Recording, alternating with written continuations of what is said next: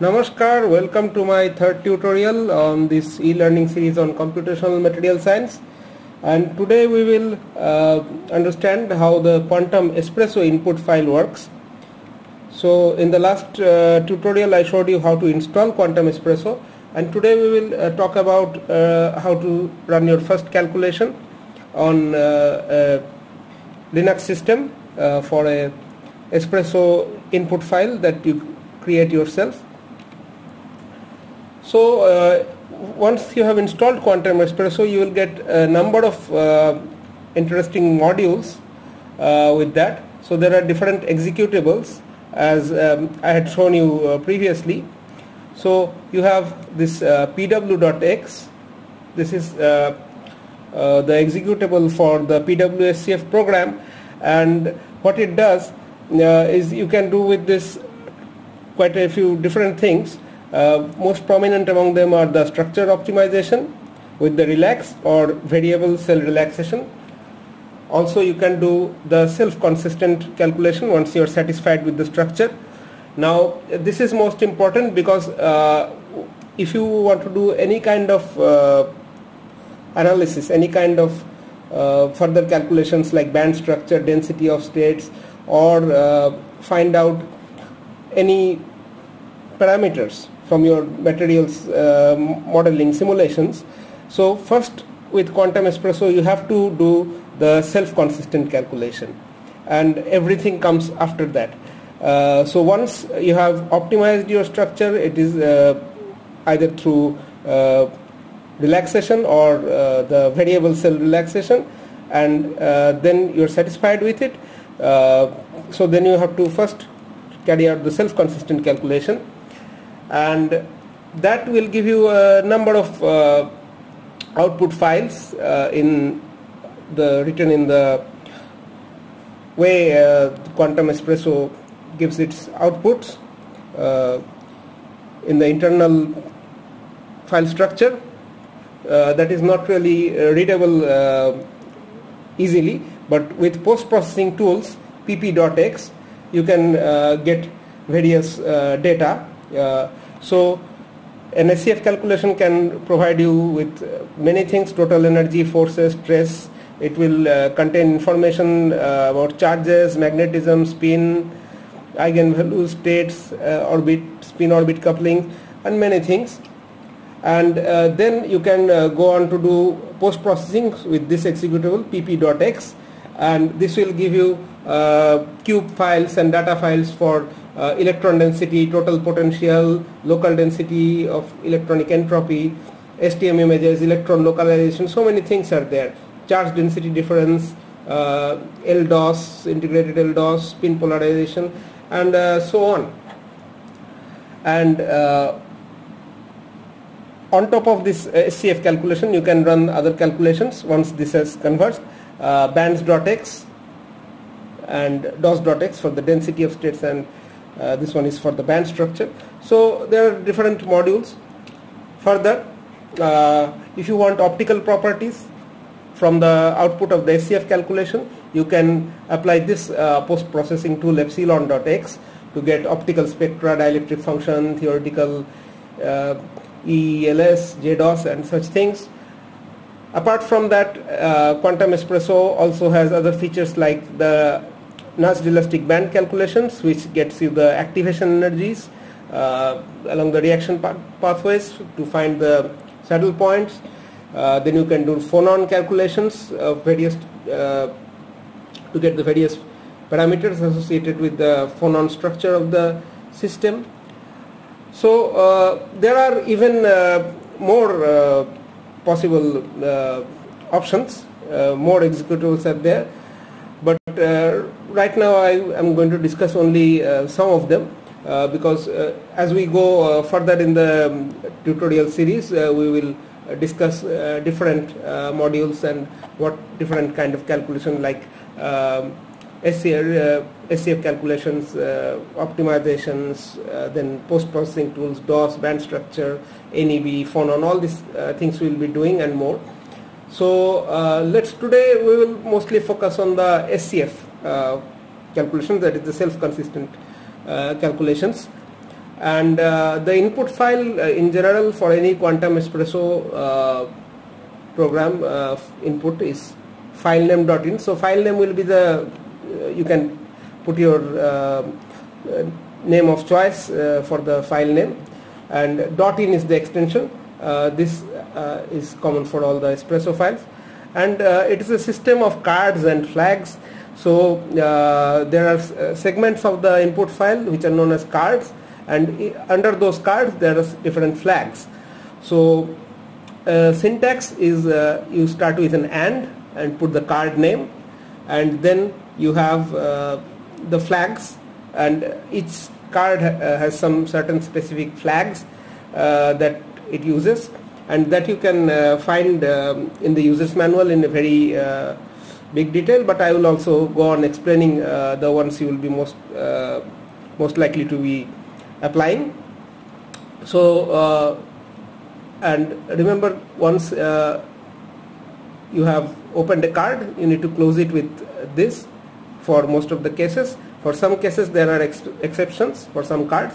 I will also talk about them later. So we will first try with an example of a typical input file for SCF calculation of monolayer MOS2. So first the input file starts with the control card. So this flag basically specifies how the calculation parameters. It sets up the type of calculation you are going to be doing. So here we have selected the SCF, the self-consistent calculation. So this is the calculation card, and this has to be set to SCF. Out directory, this is specifying the output directory where results are to be written. If it is omitted, then it is set to the default directory, current directory, where you have your input file. Prefix is something that all the input output files the Espresso program will create. So it can store each of the corresponding different stages of the calculation, density, wave function, and other informations, and it would be putting them in a format like pwscf.wf1 for wave function 1 and so on, like that. So this kind of you can just specify the prefix of the file input output names. This is very important, the pseudo dir. So this is pointing to the directory where the pseudo potential, the PP files in short, they are going to be stored, and it has a default value in the Quantum ESPRESSO system. So the environment variable, you can change it to some other variable you like, or it is default. Most of the times it is set to home Espresso. So you can also delete these two cards, out dir and pseudo dir, if you are going to put your input file respectively in the directory where you are going to where you want the results to be, and also if you are putting your PP files in the default directory, then you may not use this card. You don't need to.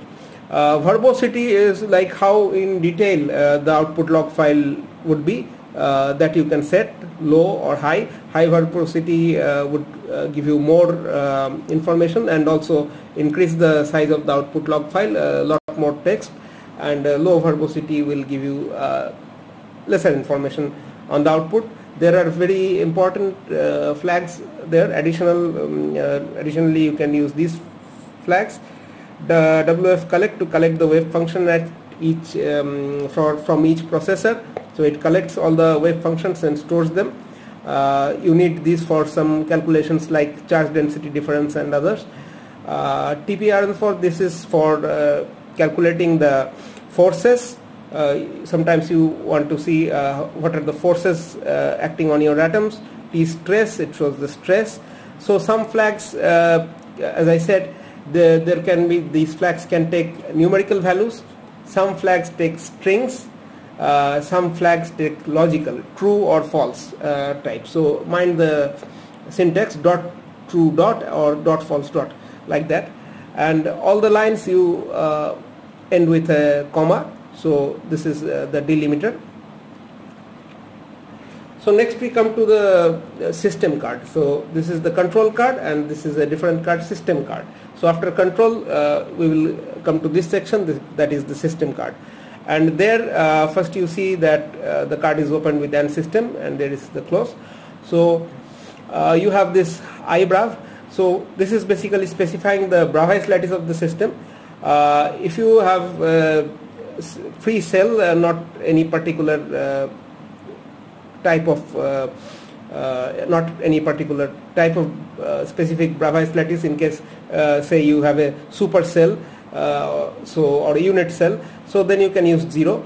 Otherwise for simple cubic you use 1, for body center 2, for face center 3, and like that. Here we are doing hexagonal MOS2, so we have set it to 4, and this works both for hexagonal and trigonal P, and many different type of Bravais lattices. All the 14 you can specify, and the list is also available online, so you can Google the different type of Bravais lattice it can take for the system in the pw.x input. Then comes the cell dimensions. So this is a hexagonal, so it will take A and C.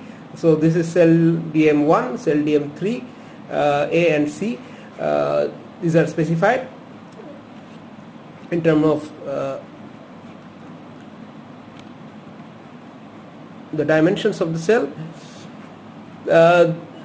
Thereafter you have the number of atoms, because there are 3 atoms in the MOS2 unit cell, so you have only this N83 N type, 2 different type of atoms. MOS2 has MO and S, so N type will be 2. If it is graphene, so only 1 type of atom is there, carbon, so it will be 1. E-cut WFC, this is a wave function cutoff energy in Rydberg, and E-cut rho is the density cutoff energy also in Rydberg, and the rule of thumb is to have this E-cut rho 4 times that of E-cut WFC. Input DFT. Now this is very important, that there are several DFT methods implemented within Espresso. So you have LDA, PZ, which are basically more or less the same. Then you have PBE, BLYP, and many other methods, and the whole list of methods you can find in this URL, this link. Then there is something called occupations. So it prevents discontinuity in electron distribution in metallic atoms when you are carrying out the calculations, and that is why you use this kind of a smearing. And this smearing can be different types, like Margery-Vanderbilt given by MV, or Fermi-Dirac given by FD. So these are the flags you have to be setting. You have to edit the input files, and input file you can create in any text editor in Linux, or if you are more comfortable doing it with Windows and then copying it to Linux, then you can use gedit or any other text editor. DGOS is a value. This is the full width of maxima of the smearing. So this ends the system flag. Then you will have and electrons. So this is the electrons flag, and here you put certain things to control the diagonalization algorithm. So default diagonalization algorithm is the Davidson. So here I have not put any cards, any flags here, so it will use the default. So if some flag is omitted, then it takes the default values. Otherwise you can specify the value you choose accordingly. And this is convergence threshold is for self-consistency, because if you are running a SCF loop, how accurate the calculation is will depend on this convergence threshold, and you can set it to a different value. Mixing beta is as we do different SCF steps, the calculation proceeds to mix the older density with new density. So this 0.7 implies 70% new and 30% of old density for each subsequent SCF calculation. and then comes the description of the atomic species and the positions and the K points. So notable thing here is that these three cards, you don't really need to begin with and close with this slash, and this is how the format of the input file is. So atomic species, atomic positions, and K points. So under the atomic species, you will list the elements that are present, their atomic weights, and the pseudo potential file. So you have to put the exact name. I have just given an example name. You have to put the exact name of the PP file, and this should also be consistent with the input DFT, because input DFT is the DFT method you are going to use, and if your pseudo potential is not generated with the same method, you will get a wrong result. And where to get PPs, we will show you. Basically, we have to download the pseudo potentials from the Quantum ESPRESSO website. These are free, and put them in the specified pseudo potential directories. So when we do the hands-on tutorial in the next upcoming video lecture, we will show you exactly how to do that. Now important is the Monkhorst-Pack K grid under the K point flag, and you can set it for automatic meshing. This is most standard, and we will discuss other methods also. So what are these numbers? Basically this is NX, NY, NZ, and this is basically the displacement.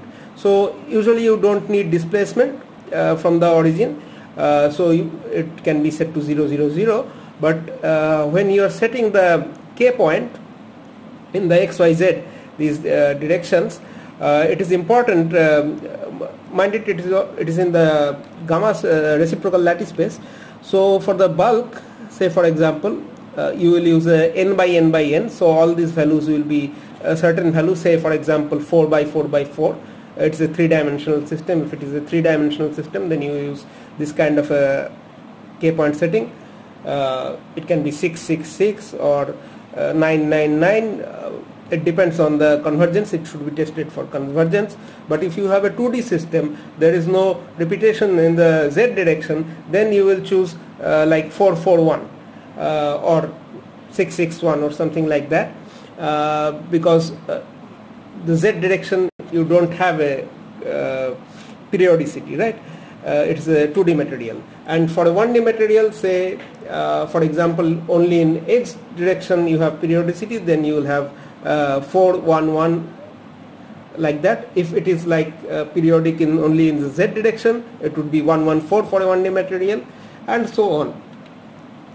So now if we just take a look at the input file we will be using in our next tutorial for the espresso calculation. So I have different blocks, this and control. The calculation type is set to SCF, prefix is PWSCF, verbosity is low, and I have turned on these flags for writing the forces and stress, because I might want to see the forces and stress. And this is for 2D MOS2. We will be using the PBE exchange correlation. Wave function cutoff will be 50 Rydberg and density cutoff 200 Rydberg. So I have set this E cut WFC 50 and E cut rho 200. Input DFT PBE, because I am going to use a PBE calculation. Occupations, I will use smearing. I will be using the FD smearing and DGAUSS of 0.05. And the electrons card, I have this convergence threshold 1D minus 07, so 10 to the power minus 7 Rydberg. Mixing beta is 0.7.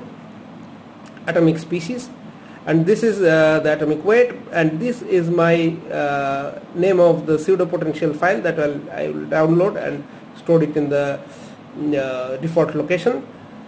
Because I am using the default location, see, I have not used the pseudo potential directory card, or I am not using the output directory card, because I will place my input file where I want the output files to be, not a different directory. So I have the information for molybdenum and its PP file, for sulfur and its associated PP file, then there is the atomic positions in the crystal coordinates, and these are fractional coordinates. So if the length or height or width of the cell is considered as 1 on that scale, it is at these kind of fractional coordinates. So this is just describing the structure of your system, and then the k points, because I have a 2-dimensional system, I will be using a 6, 6, 1 k points, Monkhorst packed k grid, and no displacement, so I just set this to 0, 0, 0.